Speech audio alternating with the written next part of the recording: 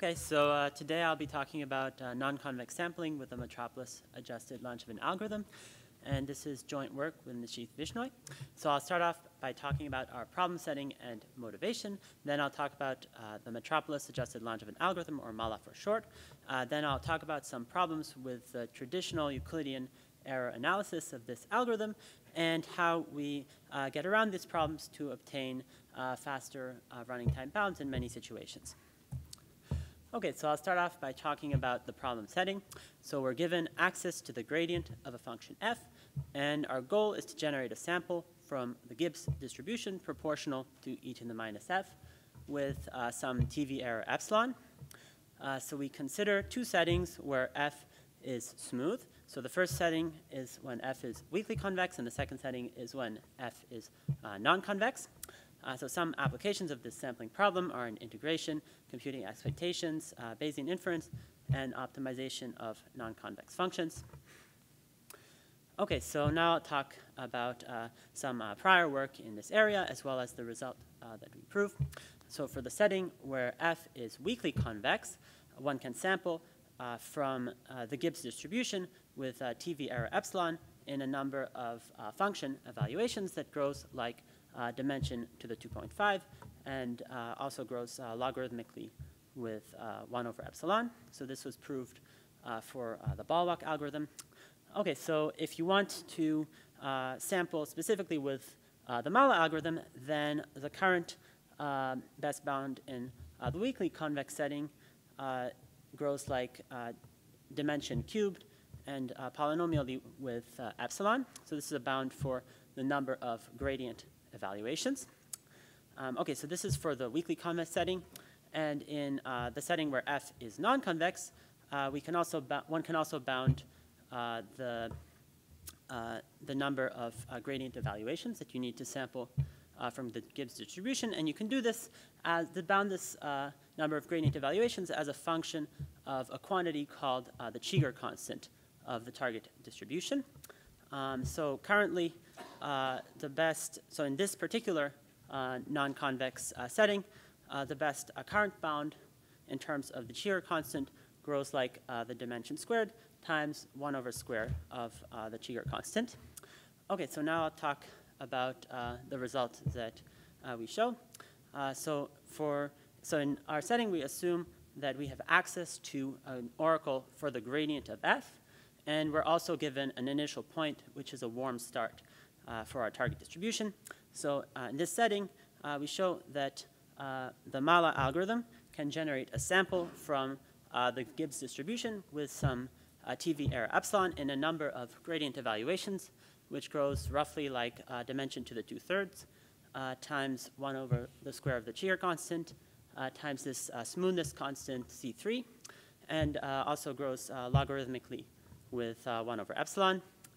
So the main point of this result is for applications where these third and fourth order smoothness constants are relatively small, then we obtain an improvement on the running time on the number of gradient evaluations that MALA needs to make to sample from the Gibbs distribution in this non-convex setting.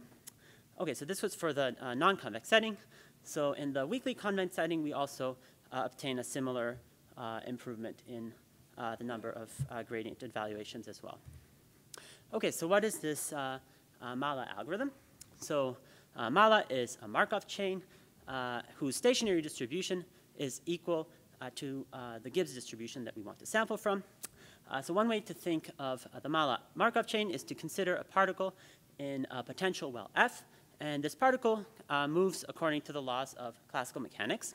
So at each step in the MALA Markov chain, we give our particle a kick with a random Gaussian initial velocity, and we then approximate the position and velocity of this particle after some time eta.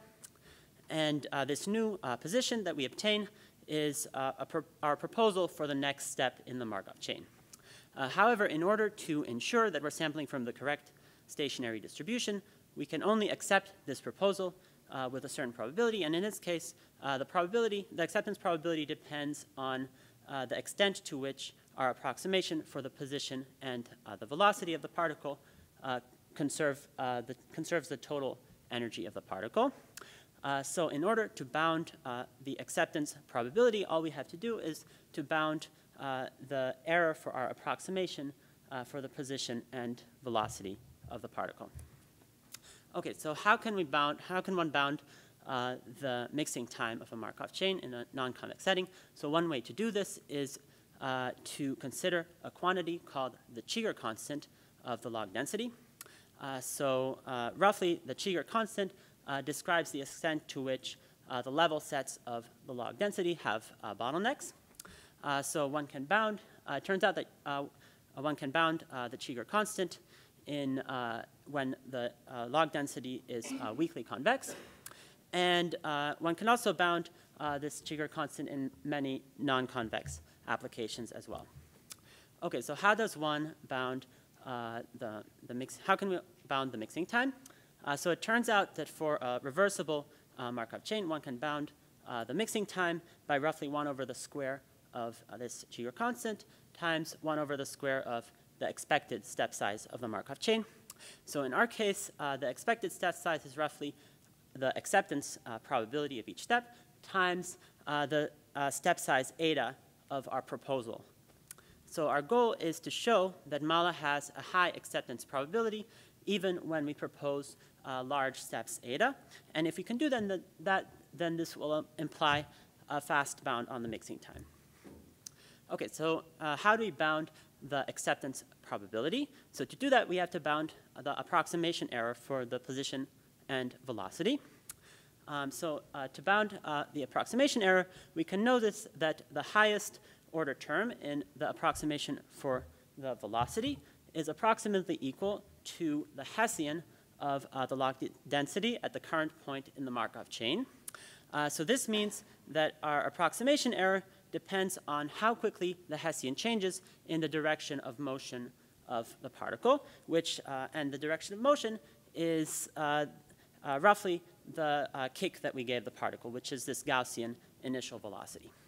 Okay, so the problem is that in many applications, this Hessian ends up changing much faster in a small number of worst-case directions than when traveling in a random Gaussian direction. So to get around this problem, we would like to perform an average case analysis, which ignores these rare events when the velocity points in a worst-case direction. And by doing this, we're able to then obtain a much tighter bound on the error for the position and velocity than would be possible if we had used a worst-case analysis.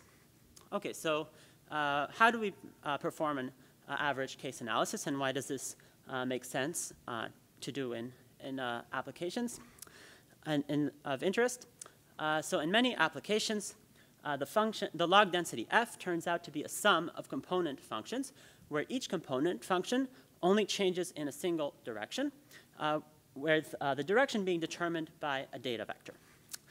Okay, so for this class of applications, this implies that the third derivative of the log density satisfies a certain Lipschitz condition, which basically says that the third derivative when traveling of the log density when traveling in the direction of the motion of the particle is bounded roughly by this infinity norm of the velocity of our particle. And this infinity norm is defined in terms of the data vectors. So it's not the usual infinity norm because we have this x transpose inside the norm. Okay, so one can show that this property is satisfied for a small smoothness constant C3 if the data satisfies a certain incoherence property. So how does this condition, this Lipschitz condition, help us obtain tighter bounds?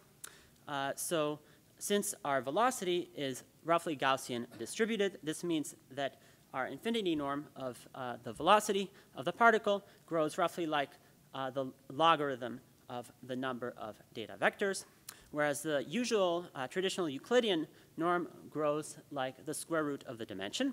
So by performing our analysis in terms of this infinity norm, we're able to obtain a much tighter bound on the error for the velocity, and position then would be possible if we had used sort of worst case Euclidean norm analysis. Okay, so basically we proved bounds for Mala as a function of the Cheeger constant, and we use this to obtain faster bounds for sampling from a large class of weakly convex and non-convex distributions. So one question we still have is, can we improve the explicit dependence on dimension of our bounds to the conjectured value of d to the 1/3? And another question we have is, can we obtain bounds for a smoothness condition which has small constants for a larger class of targets?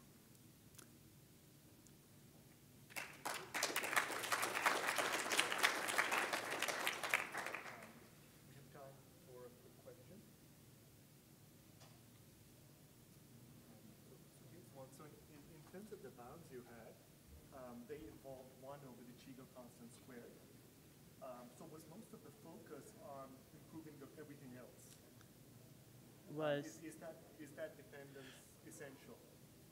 1 over the square of the Cheeger constant. So there are other, so I think for the Cheeger constant, it's usually 1 over squared, but there are sort of stronger, there's stronger conditions where you don't have the square, where you don't need the square. But the focus of this work was to improve the dimension dependence on top of the Cheeger constant. So you have log Sobolev inequalities, for example, where you don't need this square.